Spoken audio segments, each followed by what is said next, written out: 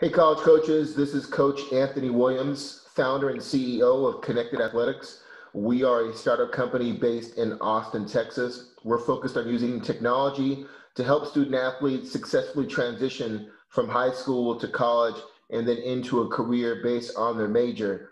Right now, we're focused on helping student athletes connect with other student athletes that they meet and build their network out during the recruiting process, and specifically helping them connect with college coaches during this COVID-19 recruiting cycle that we're in and the extended NCAA dead period, which ends tonight. We've got a very exciting prospect on the call with us today. He is from right here in the Austin area. Julian Deberry, and I hope I said that right, is a class of 21 wide receiver from Westwood High School, plays for a good friend of mine, Coach Anthony Wood. He is 5'10", 175 pounds, has a 3.3 GPA, is registered at a 4.48 40, so he has really good elite speed. And he was honorable mention all district last year. Julian, how you doing this afternoon? Good, Coach. How are you? I'm good. I appreciate you coming on the show and telling your story, and looking forward to hearing more Sure. about it. I know that you are poised for a great senior year here, so let's just jump right in and let these coaches know more about you. You've got the 3.3 GPA. Tell these Sure. college coaches about the importance that you put on your academics. Yeah, my coaches, they teach us or they preach to us every day, grades before anything. And before we get out on the field, we need to handle tutorials. We need to do that, email teachers. So they taught me to stay on top of my work and how to manage things. So I think it's really helped me. Academics before football. Absolutely. It's a great motto. Hey, tell us what are some of your favorite subjects in school that drive that GPA? I'm really into history right now because we're starting to pick up on new different things. I really like English. I'm starting to write my college essay, so my teachers really helped me out on that, and that's pretty much it. Okay. How are you doing so far with the virtual learning that's going on in the district right now? It's all right. It's like we're trying to get into it. We're using different apps and stuff, but everything's going good. I'm getting the hang of it. Good. Hey, are there any favorite teachers, coaches, tutors, counselors, APs at Westwood that you want to shout out right now that's helped you stay on the straight and narrow from an academic standpoint? Yeah, my ASL teacher, Miss Rad, she's always taught me nothing before academics. Before I step out on that field, grades come first. And no matter who you are, it doesn't matter who you are or what you do, grades always come first. And she's the main teacher who's taught me that. And I think I just owe a lot to her. Okay. Anybody else besides that teacher? Coach Wood, my receivers coach for sure, he stays on me. Okay. He doesn't let anything slide. Good. Hey, I know you're going into your senior year, and I know we had a very interesting COVID-19 environment. Have you rescheduled your SAT or ACT, or do you have a score on record already? No, I'm scared. I'm ready to reschedule my ACT because I voided my SAT, so I'm ready. I'm getting prepared to take the ACT. Okay, good stuff. Hey, one of the things college coaches want to know about their prospects, Julian, is their learning style. Tell these coaches what kind of learning style you have. Are you more verbal, visual, or hands-on? I like to be more hands-on, but I can do visual. I'm doing really good working here at home, so I'm learning how to manage new things, different things. So I think I'm ready to adapt to anything. So It's good to know.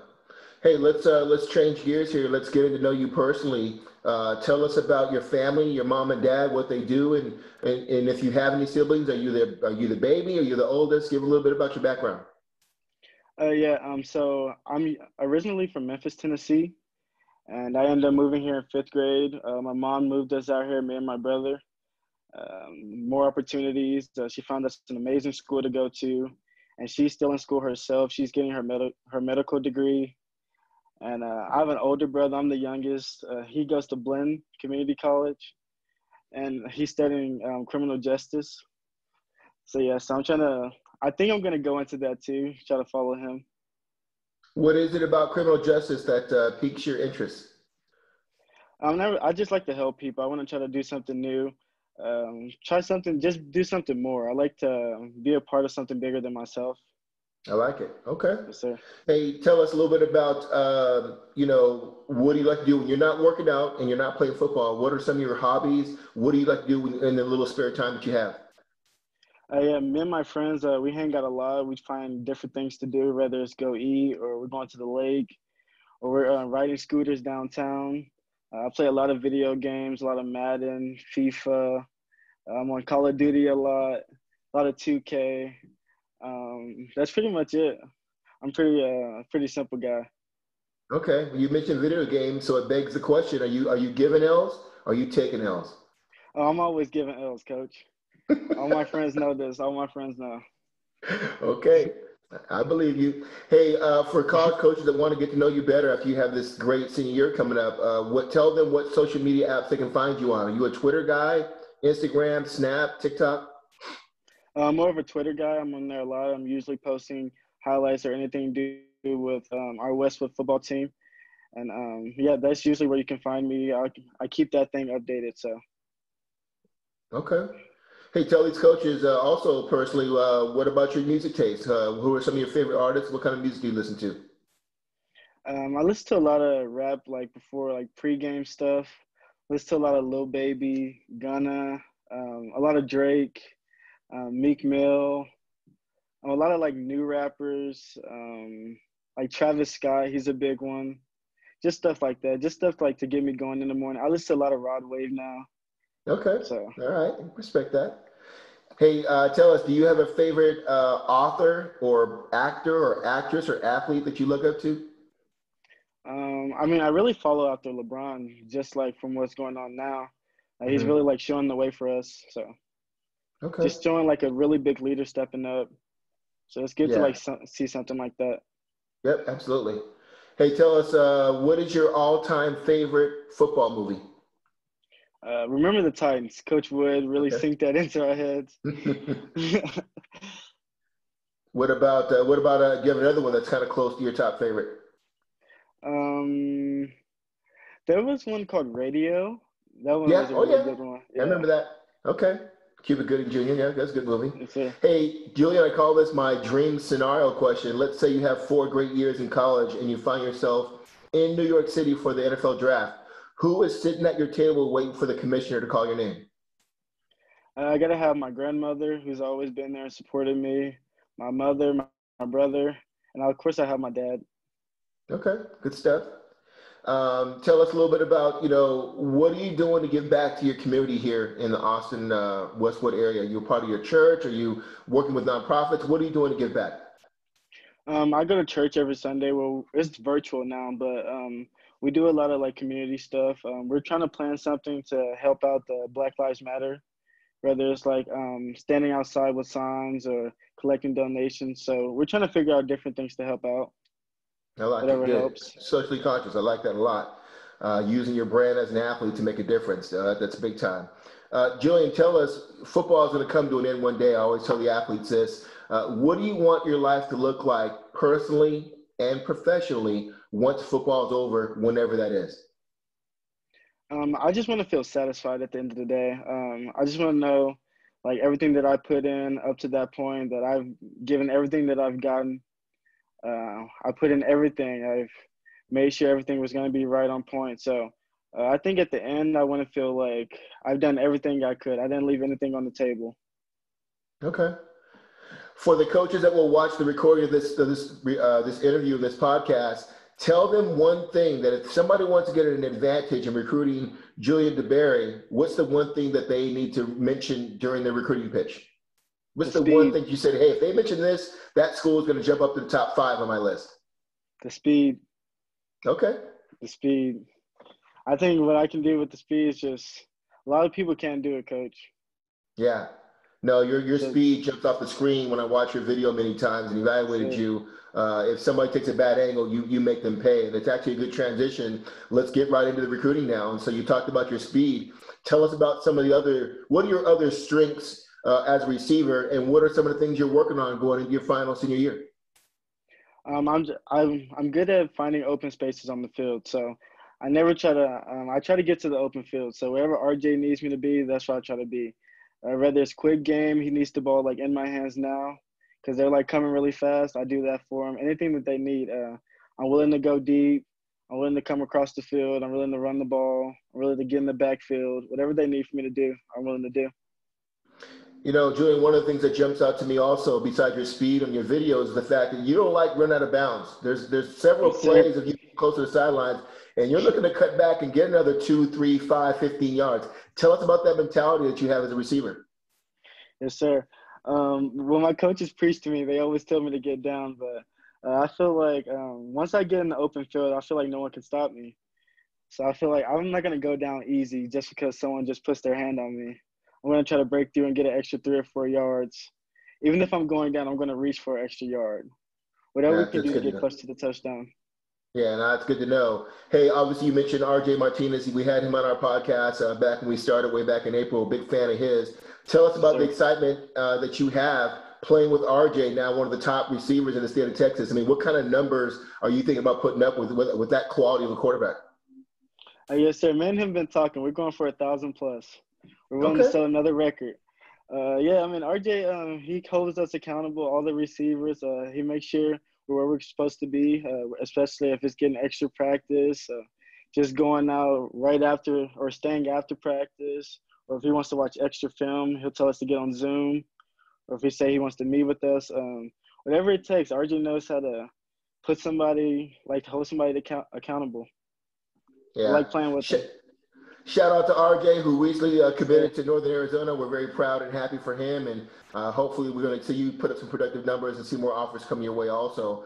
Hey, let me Yes, ask you, as sir. we talk about that, Julian, tell these coaches who will watch this video, what separates you from other receivers in the class of 21, besides your speed? Just I can catch on the run. I can line up in the backfield. I can play on defense. I can play corner. I can play safety. Wherever you need me to be, I can play. I'm not a Pacific player guy. I can do everything. Julian, do you also play a game? Obviously, I know that Coach Wood likes to utilize speed all over in all three phases of the game. Are you also playing a role in special teams? Are you part of the return game? Are you a gunner or what? Yes, sir. I'm a right gunner on punt team, and I'm on the special teams. I'm on the house party receiving team. Okay, good stuff. Hey, tell us, you know, you mentioned a little bit earlier, but one thing coaches want to hear about is your relationship with your high school coaching staff. Tell them a little bit about your relationship with your position coach and your head coach, which I think in this case might be the same person. No, my receiver coach, Coach Daling, he's really a role model for me. Ever since he stepped in to become my receivers coach sophomore year, he's always been that father figure while I'm at school. He makes sure I'm okay. He checks on me every day, whatever I need. I really think of him as a father when I'm at school. And Coach Wood, he stays on top of me. I mean, he's the man. You gotta love Coach Wood. Yeah, no, absolutely. Hey, so tell us, as we talk about recruiting now, tell these coaches, you know, what's been your recruiting experience? Who have you heard from? Who do you want to hear from? And just overall, you know, what are you expecting from recruiting going into your senior year? My senior year, I really stepped back. Like I was getting recruited early in the virus spectrum, and I was sending out film. I was talking to coaches. I was talking to UTPB for a while, Trinity, Enchanted Ward, Lamar, like schools like that. And then I'm not like the interest just went away, so I just went like focusing on my craft. I picked up more days for RJ, just focusing on the season now. So I really like try to leave the recruiting to the side and focus on like our main goal. And we're trying to get to the playoffs. We want to get to that state championship. So whatever happens on the way there, it happens.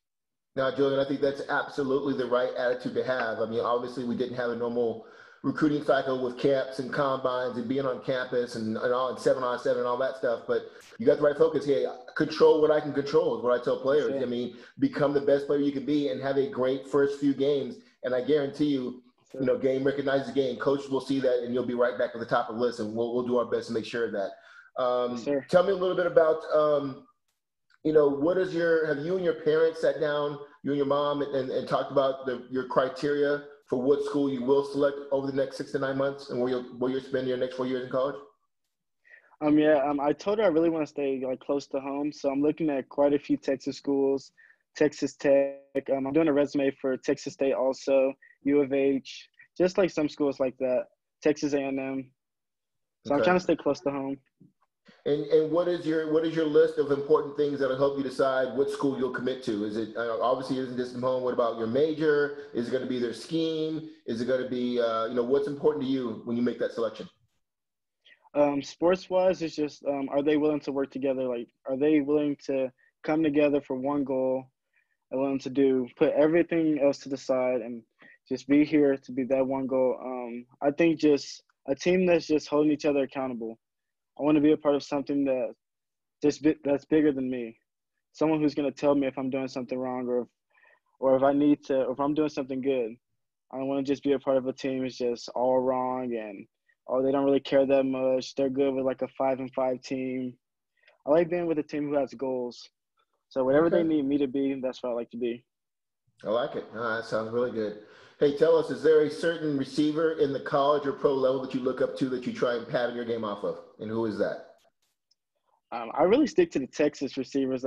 From since I've been watching football since my freshman year, I've been watching like a lot of Texas high school receivers: Garrett Wilson, Jalen Ellis, Yeah. Casey Washington, a lot of kids from Stony Point who's graduated.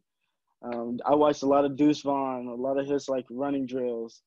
I pattern my game after those guys. They've actually been there. They've actually done it at the high school level, and they've done it at a really good level. So I mean, I look at their drills online, and I try to do exactly what they're doing. Or if I see them run the stick route this way, I'll try to do exactly how they do it. So I try to pattern my game off the guys who I've actually seen do it. No, that's smart advice. I mean, obviously, when you want to be successful, find somebody successful and do what they did. So you've got a very great methodology in doing that there. Sure. Coaches want to understand how players deal with adversity because the game is nothing but adversity. There's highs and there are lows. 1 minute you're catching a winning touchdown, next minute you're dropping one you should have caught. Tell these coaches about a time in your life, either personally or dealing with football, where you had to overcome some type of adversity. Yeah, my sophomore year, I started off really rough. Coach, they were giving me playing time, and I just wasn't making good plays. And my coaches, they always preach to me short-term memory. If you drop a Mm-hmm. pass, you have to come back to it, or they're going to give you. Coach Wood, if I drop a pass, he's going to give it to me again. So I have to be ready for it. He's like, okay, you're going to always drop one, but how can you react to it? Can you come back and make a big play? So it's not about like Good. what you did; it's how you come back from it. So Yeah. that's what my coaches really have taught me. All right. I like it. Hey, Julian, tell these coaches, why do you love playing the game of football? I like being with people. I like being a part of something bigger than myself. I like working with other people. I like coming together and just doing one thing. I like being a part of brothers.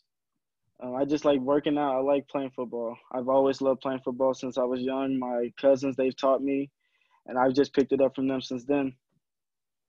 Julian, there's a lot of obviously there's a lot of high school players that want to play at the next level, but the numbers say only 8% of high school football players in the country, 8% will go on and play at some level in college. Tell these college coaches why you will be part of that 8%. I'm accountable. You can hold me accountable. Whatever you need, I can do. I'm willing to go to a program is that's going to be a part of wherever they need me to be. That's where I want to be. So I'm all about the coaches. If they say, "Oh, we need a player who can just be a special teams guy," or "We need a guy who can play safety," or "We need a guy who can back up this receiver, or who can come in and start when this receiver leaves." I'm willing to be that guy. I'm willing to work for a spot. Nothing's going to be given to you, so I'm willing Right. wherever you need me to be. I'm willing to earn a spot. Julian, I always tell athletes, I always tease them when I was coaching in college to say, hey, are you a receiver or are you a football player? And the reason why I ask that, because it sounds like you've got that right attitude that you've played. I got coach, I'll play receiver, I'll play DB, I'll play on special teams. To me, it's the attitude of I'll do whatever you want me to Yeah. do if you're going to pay for my college education. Is that something that you feel like that also or no? Yes, sir. I'm a team player. Yeah, I like it. No, I like that stuff. Okay. Hey, tell me, you're obviously a good athlete with good size and tremendous speed. What other sports have you played during your time at Westwood?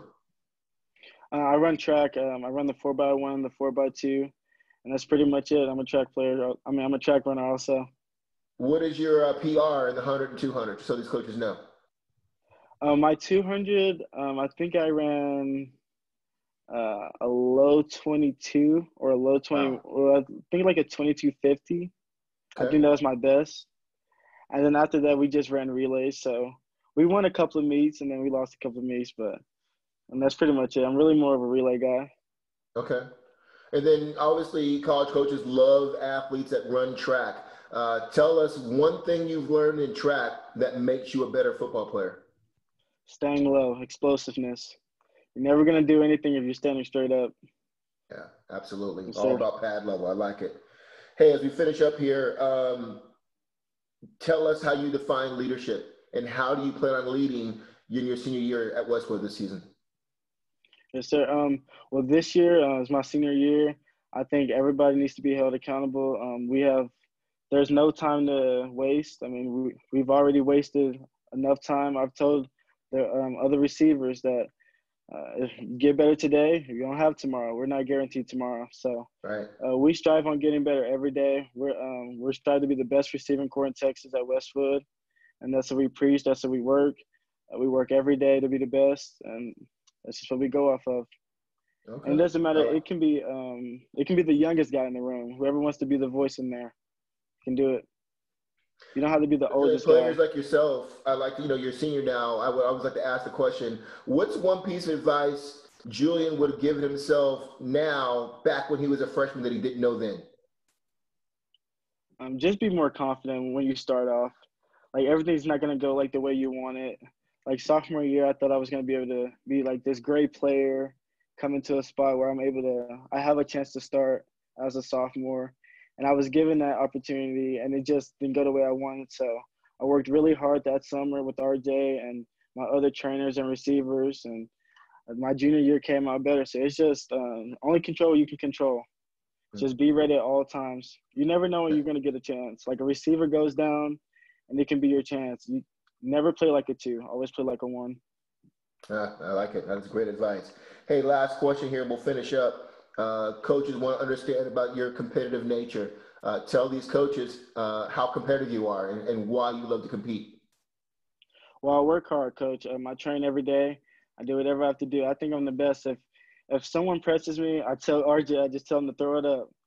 I mean, I think a corner should know by the film. I mean, no one should ever press me. No, I just have that confidence. I worked hard. The amount of work I put in, I think I walk around with that confidence that no one can guard me. Good stuff. Well, hey, Julian, I've been watching you. I'm excited to see you. I'll finish up with this, and we talked about it earlier, the elevator pitch. We've heard a lot of great information, and we've learned about you here in the last 20 minutes. But tell these coaches in 30 seconds why they should recruit you and what you're going to bring to their program. Yes, sir. I'm going to bring leadership. Wherever you need, I can do. If you need me to play special teams, like I said earlier, I can do that. If you need me to be a main blocker guy, I can do that. If you want to give the ball up quick, a quick game guy, I can do that. Whatever you need, I can be. I'm not about my stats. I mean, stats don't really matter. It's about getting that big goal, a championship. And I think I'll do whatever it takes to get to that point. Yeah, I like it. Julian, I'm a big fan. I've learned more about you. I've been watching the last couple of years, but I'm really excited to see what you and RJ, what kind of numbers you put up in a very Yes, difficult sir. district this year with Hutto at it. Continue to be Yes, safe sir. and work hard. You'll see me at practice this week, man. Take care of yourself, and if you need anything, let me know, okay? Yes, sir. Thank you, All right, Coach. man. Have a great evening. Thanks. You too.